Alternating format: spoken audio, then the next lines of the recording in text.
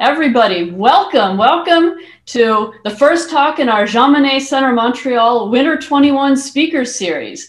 Before I begin and introduce our speaker, I just want to let everybody know that the talk itself, but not the Q&A, will be recorded and will be available on our website later. So if you don't want to be recorded, don't interrupt our speaker. But we won't have that as an option anyway. Anyway, I'm so glad to see such a wonderful, large audience today. I'm Juliet Johnson. I'm professor of political science at McGill University and a member of the center. I'll be moderating our speaker series this term. And as you know, the theme this term is Europe and Memory. And we have a fantastic lineup of speakers coming to you every Thursday. So what we're going to do is we'll start with our speaker's presentation. It'll be around 40 minutes or so.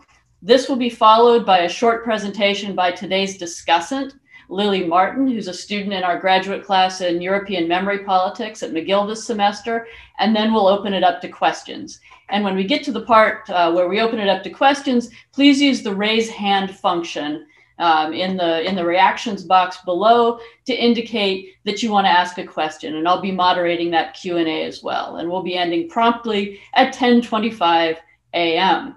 All right, so without further ado, I am so excited to have as our first speaker today, Jelena Subotic, who's a professor in the Department of Political Science at Georgia State University.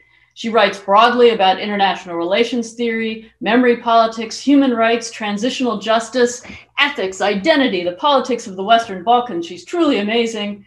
Her first book, Hijacked Justice, Dealing with the Past in the Balkans, examined how international norms of transitional justice were appropriated by domestic political elites in the Western Balkans in the aftermath of the Yugoslav wars. But her more recent and multiple award-winning book, which she'll discuss today, is Yellow Star, Red Star, Holocaust Remembrance After Communism. So Jelena, let me turn it over to you, and we're looking forward to hearing your talk. Thank you very much, and I'm so grateful to see how many people actually joined. All I would say that I would much prefer to be in Montreal, January or not, than in my room/office, but here we are. So hopefully next time we do this, it will be in person.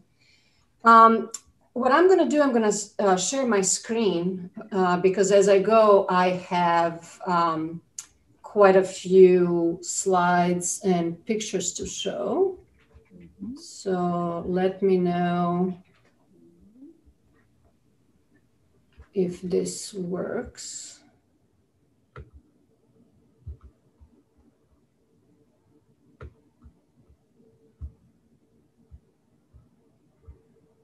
Is this showing for people? Excellent. Yeah, okay. Yes, looks good. All right.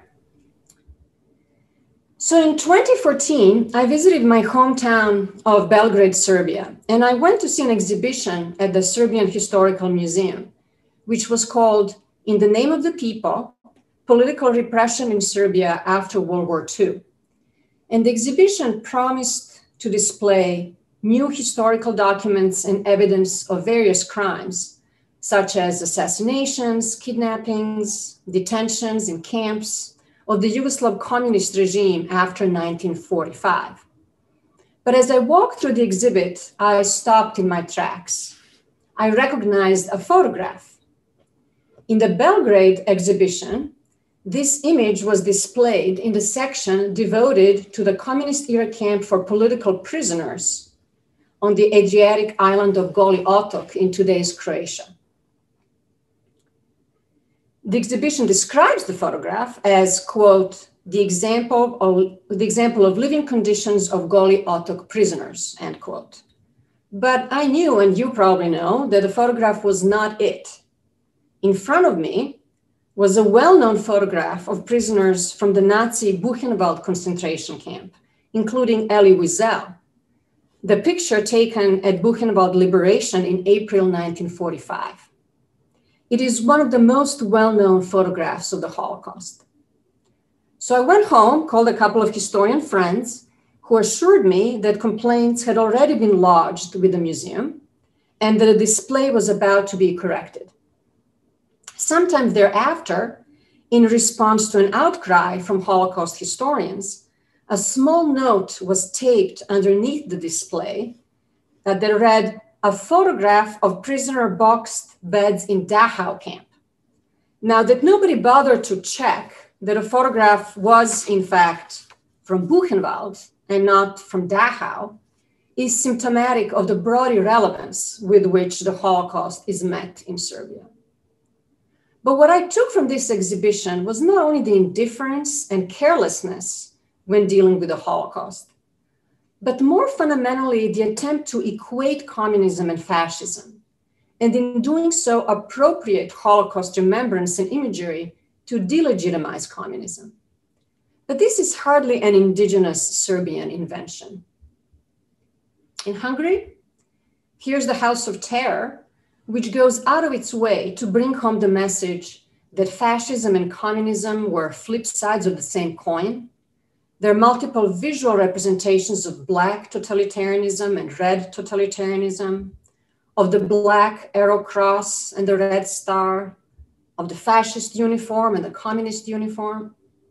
But in addition to equating fascism and communism and doing so with blunt force, many of these museums and memorials have also begun depicting their entire nation states as victims of foreign regimes, thus completely ignoring both the actual lived experience of various victims of these regimes, but also, and more importantly for my purposes here, completely erasing any discussion of local complicity for any historical crimes, be they crimes of the Holocaust or crimes of the Gulag. For example, the House of Terror Museum in Budapest narrates the story of Hungary's 20th century experience as a nation victim of the foreign communist regime. In this museum's exposition, the fascist era begins with the German occupation in 1944, and not in 1940, when Hungary joined the Axis alliance. This shift, therefore, completely removes the history of the Holocaust in Hungary before 1944, the period that left 60,000 Hungarian Jews killed as early as 1942, the extermination carried out not by Germans, but by Hungarian forces under the rule of Regent Miklos Horthy. Similarly, the memorial to the victims of the German occupation, erected in 2014 in Budapest, memorializes Hungary, the country, as the main victim of the German occupation by a not very subtle depiction of Germany's imperial ego crushing of Hungary, which is symbolized by Archangel Gabriel. But also note the deep domestic contestation this memorial has produced. At the bottom of the picture, you can see handwritten notes and pictures left by Holocaust survivors or their family members that want to tell the story of 430,000 Jews who were deported from Hungary, mostly to Auschwitz, the quickest rate of deportation in the history of the Holocaust, taking less than 2 months and done with the active participation of Hungarian civil servants. And in Vilnius, Lithuania, the top tourist destination is the Museum of Victims of Genocide. But in a country that was ground zero for the Holocaust, where 95% of pre-war Jewish population was exterminated, the highest number of any occupied country anywhere in Europe, this is not the museum to those victims to that genocide. It is a museum to the victims of the Soviet occupation that in Lithuania is considered the real genocide. And yet, this remembrance of the 20th century is not exactly Holocaust denial. Viktor Orban even declared 2014 a year of Holocaust commemoration. However problematic, it does not prominently feature voices that deny the Holocaust as a historical fact, nor challenge its most established realities. It is also not quite the same as trivialization. While the emphasis always is on the larger ethnic groups, the Poles, the Hungarians, the Lithuanians suffering, it is relatively rare to hear outright belittling of Jewish victimization.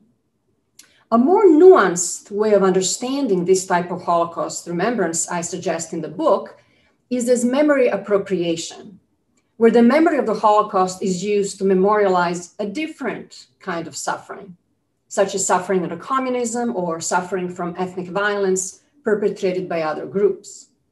It is Holocaust remembrance turned inward and away from the actual victims of the Holocaust or the Holocaust itself into what Polish theorist Iwa Plonowska-Zjarek calls the narcissistic identification with Jewish suffering.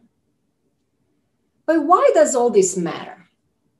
After all, Holocaust revisionism is not new and is not particularly surprising, and certainly there has been much revisionism in the West. But here is what I respond. My principal argument is that post-communist states today are dealing with conflicting sources of insecurity. They are anxious to be perceived as fully European by core Western European states, a status that remains fleeting. Being fully European, however, means sharing in the cosmopolitan European narratives of the 20th century, perhaps the strongest being the narrative of the Holocaust. But this was not always the case. What we today refer to as the Holocaust did not exist as a concept or as a marker in global collective memory prior to the early 1960s. Holocaust memory has developed over time and has gone through various phases in various countries and over various periods. In the West, what we today would recognize as the narrative of the Holocaust emerged with a series of important trials in the 1960s of Adolf Eichmann in Jerusalem and the Auschwitz trials in Frankfurt, as well as a series of popular cultural events, such as the American TV show The Holocaust in the late 1970s, and especially the Schindler's List in 1993, which placed Jewish suffering at the center of the Holocaust narrative and presented a visual and symbolic repertoire of how we think the Holocaust looked like, which remained mostly stable until today. But the Soviet-dominated East placed events of World War II within a larger narrative of communist revolutionary triumph and anti-fascist heroism. Communist memory was hegemonic memory, not open to alternative or particular claims on suffering, such as the suffering of the Jews. In communist Eastern Europe, Holocaust remembrance was exclusively produced through the framework of anti-fascism, because this link established the communist regime with its new post-war identity and provided it with ongoing political legitimacy. So the two ways of remembering, East and West, diverged almost immediately after the war and developed in quite different directions throughout the post-war period. And it is at the point of contact after the end of communism in 1991 that these two ways of remembering began to cross paths.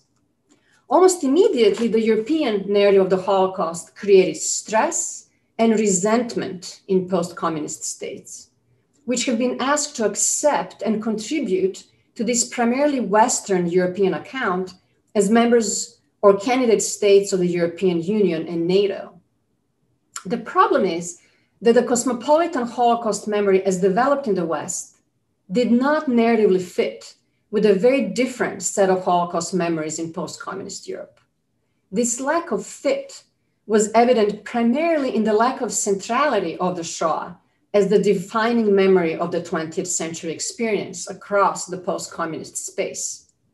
As Tony Judd put it, the really uncomfortable truth about World War II was that what happened to the Jews between 1939 and 1945 was not nearly as important to most of the protagonists as later sensibilities might wish. Instead of the memory of the Holocaust, Eastern European states after communism constructed their national identities on the memory of Stalinism and Soviet occupation, as well as pre-communist ethnic conflict with other states. The European centrality of the Holocaust then replaced the centrality of communist and ethnic victimization as the dominant organizing narrative of post-communist states, and was therefore threatening and destabilizing to these state identities.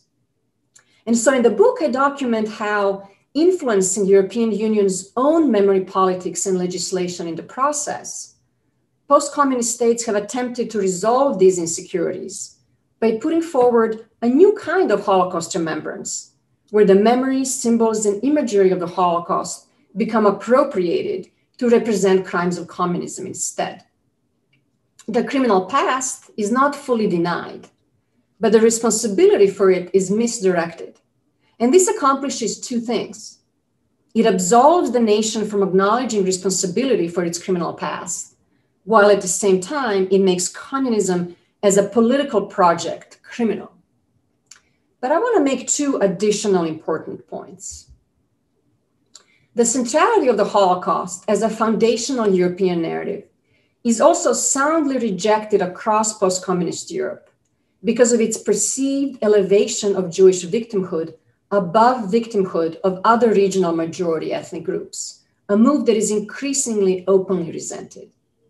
In the absence of almost any Jews across vast swaths of the East, post-communist national identities were built first on a rejection of the communist pan-national identity project, where the organizing narrative is loyalty to the socialist and not the ethnic subject, and instead on ethnic majoritarian and therefore very homogeneous basis that leaves almost no room for incorporation of minority narratives. Holocaust remembrance therefore challenges the security of a nation's identity because it problematizes the very biography on which this identity was constructed.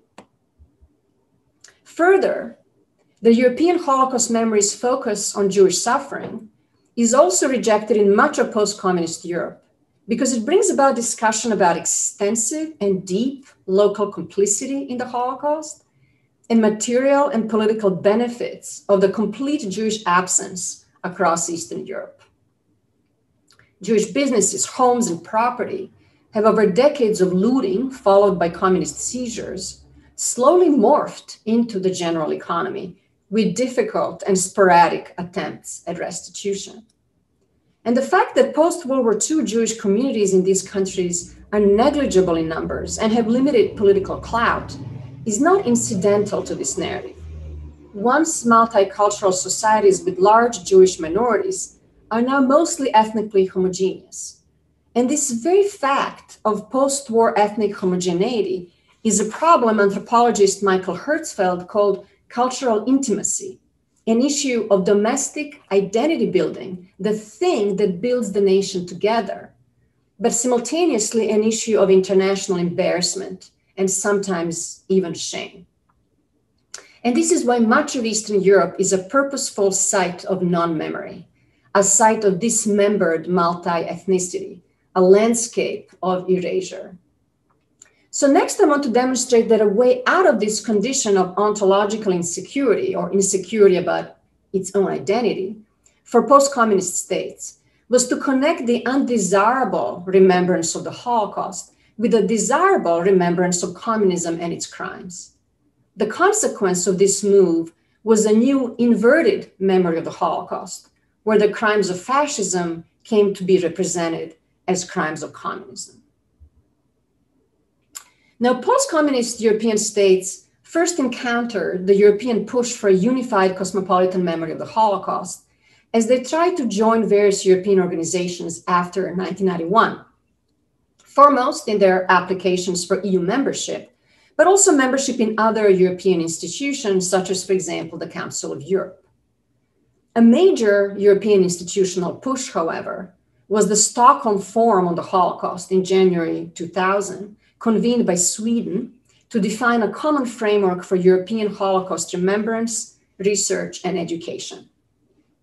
The forum established the International Task Force on Holocaust Education, Remembrance, and Research, since renamed the International Holocaust Remembrance Alliance, which remains the most explicit international organization that constructs, institutionalizes, and diffuses transnational Holocaust memory in Europe. In 2005, the European Parliament adopted its most complete resolution on the Holocaust, which established the 27th of January, the day of liberation of Auschwitz in 1945 by the Soviet Red Army, as the European Holocaust Memorial Day across the whole of the EU. And while post-communist states accepted this new regulation. They signed documents and adopted major parameters of the memory framework, not wanting to jeopardize the delicate process of EU accession. Once they were safely in the EU, the new Europeans demanded a thorough renegotiation of European memory politics, one that denies the Holocaust its centrality for post-war European memory, and instead places it on par with the other major totalitarianism of the 20th century, communism. Significantly, East European states forged alliances with the Western European right, most directly the European People's Party in the European Parliament, in pushing for EU resolutions and proclamations that would decentralize the Holocaust from pan-European memory and add crimes of Stalinism as its equal. The push to commemorate side by side the two 20th century totalitarianisms culminated in two European Union documents. The 2008 Declaration on the Proclamation of the 23rd of August as the European Day of Remembrance for Victims of Stalinism and Nazism, and the Resolution on European Conscience and Totalitarianism, which built on the 2008 Prague Declaration of the same name. Now, the Prague Declaration is perhaps the most explicit document that lays out the ideological framework post-communist European states have used regarding the place of the Holocaust in communist memory.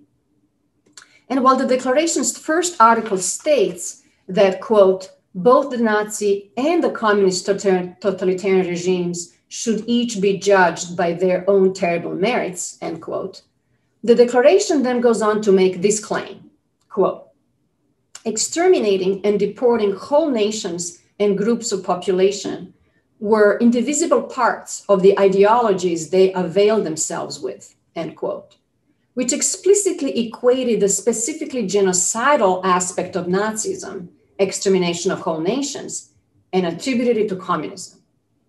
Now, the rhetorical move of referring to communist crimes instead of Stalinist crimes is critical here, as it implies that terror was communism's central organizing feature, which then makes it easily narratively equated with fascism.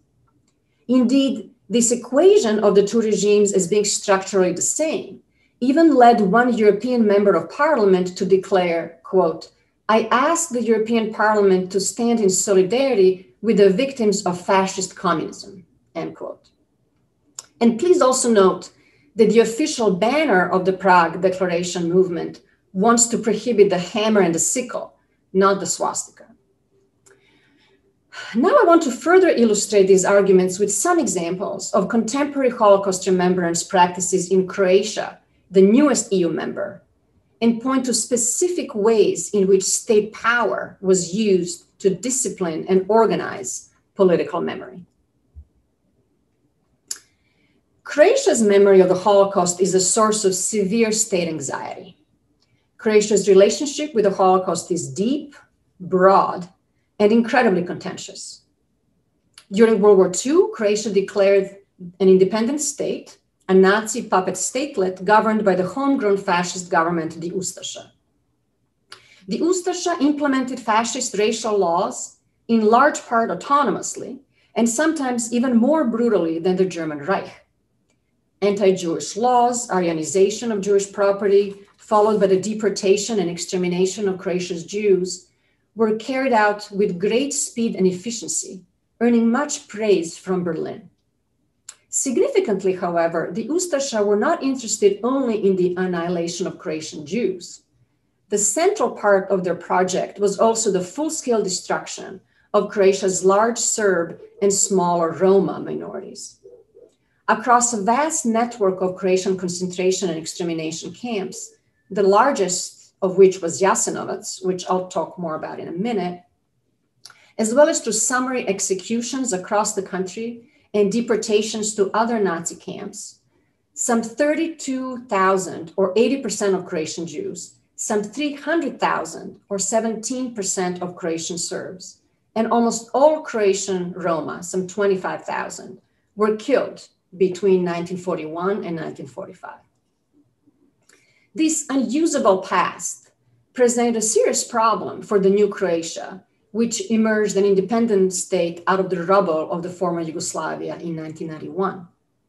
In constructing its post-Yugoslav identity, the new Croatia needed to sidestep the communist past as a legitimate period of the country's history and institute a clear historical connection with the pre-communist state as an inspirational model for contemporary manifestation of ethnic statehood, thus stabilizing Croatia's state identity through time. The problem, however, was that the only modern independent Croatia the new state could go back to and root its new statehood in was the World War II fascist Croatian state and all the memory baggage it brought with it. And so as part of this memory replacement, Croatia embarked on a hurricane of World War II monument destruction in an attempt to visually erase any connection Croatia had with the 50 years of communism and 50 years of Yugoslavia. Almost all communist-era monuments to World War II, including the few monuments that mention specifically Jewish victims, were fully removed or partially destroyed, vandalized, or desecrated. Often victims groups would put up a replica of the monument only to see it disappear again, often within 24 hours. Some monuments were simply replaced. In place of a monument to anti-fascist struggle, a new monument to Croatia's War of Independence between 1991 and 1995 would spring up. Out of 6,000 monuments memorializing World War II in Croatia, almost 3,000 monuments, including more than 700 monuments of exquisite artistic or cultural value, were blown up with explosives, destroyed fully or in part in the post-independence decade between 1991 and 2000.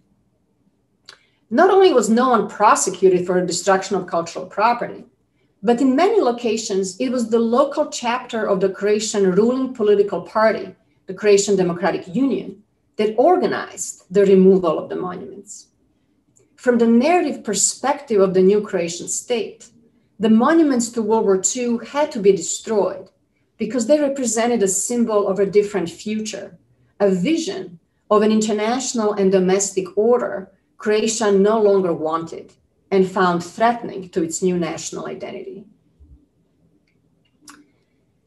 And while the public memory of the Holocaust and genocide committed in the independent state of Croatia was completely absent from the constitutive identity of the new state, a new public memory emerged that has since overtaken all other remembrance of World War II and began to be referred to as the Croatian Holocaust. This was the constructed memory of the massacre of Croatian soldiers, most of them retreating Ustasha, who refused to surrender at the end of the war, but also many members of their families, who had been killed by the Yugoslav communist partisans at the end of the war in May 1945 on the territories of what is today Austria and Slovenia. The events of May 1945, which are called Bleiburg in Croatia because the commemorations occur annually at Bleiburg, Austria, even though the actual killing took place in different locations. Since 1991, for the purposes of Croatia's new state identity building, began to be seen and commemorated as a communist assault on the entire Croatian nation. From the realm of unofficial diaspora commemorations, the Bleiburg ceremonies in post-Yugoslav Croatia became fully state-sanctioned, and the Croatian government designated the day of Bleiburg commemoration every May as a day of memory of Croatian victims in the struggle for freedom and independence everywhere. Now, this right here was the state power to redirect political memory. But this new remembrance was not a remembrance of just a massacre. It became a memory of the Holocaust, but with Croats as victims and not as perpetrators. An early explicit use of the term the Holocaust for Bleiburg occurred at the 50th anniversary of the events in 1995, when the Speaker of the Croatian Parliament addressed the Assembly and called Bleiburg the Holocaust of Croatian martyrs. The appropriation of the Holocaust for Bleiburg specifically, and then for the larger Croatian historical suffering, has since become ubiquitous. The claim that Bleiburg was the Holocaust of Croatian Catholics has fully entered the Croatian public narrative and goes mostly unchallenged in the public sphere. The commemorations at Bleiburg, however, did not occur in an international vacuum. In fact, much of Croatia's contemporary memorialization follows the narrative framework offered in the 2008 EU Prague Declaration that I already talked about. The declaration's statement on two totalitarianisms is referred to whenever a discussion arises about proper remembrance of Croatia's fascist legacies. At the 2011 Bleiburg commemoration, Andrija Hebrang, then member of the Croatian parliament, said, quote, "Bleiburg is the biggest symbol of Croatian suffering that equates fascism and communism. Communism becomes worse than fascism. It becomes the world's biggest evil because it turns into the system of killing everyone who thought differently," end quote. And it is also not incidental that commemorations at Bleiburg have since become full-fledged neo-Nazi and neo-fascist gatherings, where old black uniforms and black flags of the World War II fascist Croatian militia are proudly displayed to increasing discomfort of Austria, on which territory this event takes place, and which has its own Holocaust issues. But it is Jasenovac, the central location of the Holocaust in Croatia, the site where 85,000 Serbs, Jews, and Roma were killed in unspeakably gruesome ways, that continues to be the most significant and contested site of Holocaust remembrance in Croatia. There are almost no historical photographs of Jasenovac, as the Ustasha by the end of the war blew it up and destroyed all records as the communist partisans were advancing. This photograph of a Jewish man forced to remove his ring right before being shot is a rare surviving photograph. Today, there are no physical remains of the camp. Instead, there's this towering and beautiful flower memorial built in the 1960s during communist Yugoslavia. However, a new narrative has emerged in the past few years that claims that the story of Jasenovac was overblown and that its high death toll was fabricated by Yugoslav communist and later Serbian nationalist propaganda. This narrative has then further morphed into the claim that Jasenovac was in fact not a fascist camp at all, but it was run by communists as a place of mass execution of Croatian patriots after the end of World War II. This narrative is promoted by established as well as revisionist historians, including a brand new research institute, which purpose is to determine the truth about this communist camp. A high-profile recent revisionist push was the film Jasenovac, The Truth, which received the official award by the city of Zagreb, the capital of Croatia. The film purports to show evidence that Jasenovac was in fact run by communists. The evidence for these claims is almost comical in its amateurish forgery. There are fake newspaper headlines, images of bodies turning up on the banks of the river, which is located upstream from the camp, photographs of apparently happy and content Serb and Jewish inmates, as if to show that nothing bad happened there during the war, which turned out to be photographs of a football team from 1978, and so on and so on. But no matter, this revisionism has become so mainstream and state-sponsored that in 2018, then Croatian president called for the creation of an international commission to determine the truth about the camp between 1941 and 1945, but also after, she said, indicating that the narrative that Jasenovac was a communist camp after the war was now accepted at the top seat of power. Similarly, in the attempt to erase fascist crimes and use their imagery to represent real or imagined crimes of communism, at the site of the Stara Gradiška camp, which was part of the Jasenovac complex of camps, I should add, my father was interned as a child when he was 11, the Croatian government mounted a memorial plaque in 2011, memorializing political prisoners, victims of the communist regime, who perished in the Stara Gradiška prison on the occasion of August 23rd, Day of Commemoration of Victims of Totalitarian and Authoritarian Regimes, And note the direct use of the EU resolution establishing August 23rd as a day of commemoration of victims of two totalitarianisms.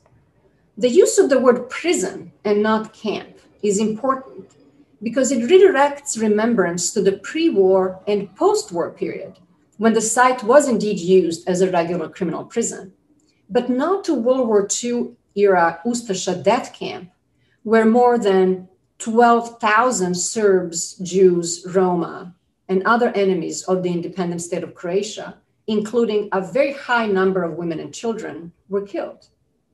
Out of 3 memorial plaques placed at the site of Stara Gradiška, not a single one indicates that it was the major concentration camp during World War II. 200 meters away, however, there is an old monument to victims of fascism between 1941 and 1945 that has since crumbled and is in ruins, nobody bothering to repair it. But all of this revisionism has happened not in spite, but as a result of EU's own practices of remembrance, especially its reductionist interpretation of the 20th century as an era of two totalitarianisms, equal in their criminal nature. EU's youngest member, Croatia, was nothing but a quick study. Excuse me. So let me conclude.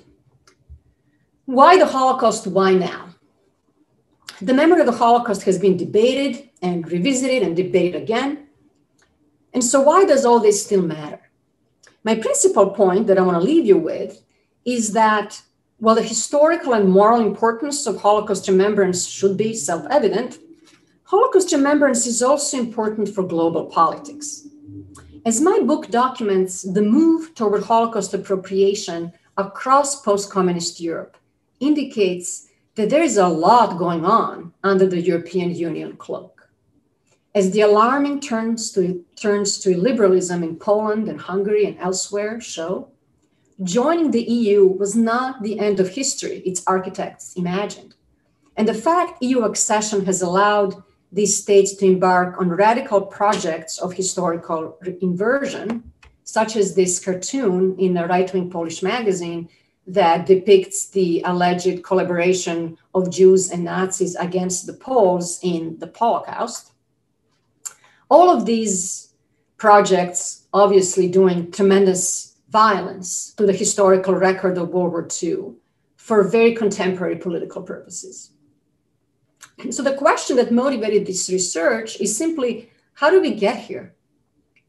What explains the need of so many post-communist East European states to revisit the Holocaust now, 75 years later, and control the way in which the Holocaust is remembered, understood, and interpreted? And the argument that I made today is that these developments could best be understood as actions of profoundly ontologically insecure states. While scholars have analyzed domestic political machinations of various political structures, right-wing and or populist parties in particular, and ways in which they have instrumentalized Holocaust remembrance to make very specific domestic political gains, such as expanding the voter base, delegitimizing liberal opponents, mobilizing nationalism, and so on, I have taken a broader view. I explored how states use their power, especially their mnemonic power, power over political memory, when their sense of self, their identity, was threatened by external political narratives that undermined the very basis of that identity. And as I have briefly shown, as they pursued their post-communist new European identities, these states encountered a solidified and codified political memory of the Holocaust, memory which did not fit with their own understanding of World War II. The desire to become European, to finally rejoin the West, then produced a particular type of Holocaust remembrance, which nominally followed the Western canon. Memorial days were instituted, museums were opened, memorials were built, textbooks were adapted. But in doing so, the existing narrative and visual imagery of the Holocaust was used to fight the real mnemonic battle of delegitimizing and criminalizing communism. So I hope to demonstrate ways in which post-communist states constructed a narrative about the past that bolsters their identity and self-esteem in the present. Practices of Holocaust remembrance I described are important for contemporary politics because they indicate that the basis of nation building after communism was ethnic and exclusionary. While this new identity construction may not be about the Jews or about the Holocaust at all, it comes from the place of exclusion of others, the non-existing Jews, but also the existent new others, refugees, migrants, or other ethnic minorities, such as the Roma or Muslims. But most significantly and most globally, the great delegitimation of communism that has swept Europe since 1991 has also produced a de-delegitimation of fascism, which is repackaged, retold, and reinterpreted to look more palatable and polite in the 21st century. And as I speak from the United States, I find a lot of irony in what I wrote a couple of years ago. The great tragedy of this anti-communist moment is that it has weakened and made less imperative our collective anti-fascist moment, and we're living the consequences. The Shoah, therefore, is not only East European past, it also continues to be its present. And with that, I thank you very much, and I really look forward to the discussion, comments, and the Q&A. Thank you.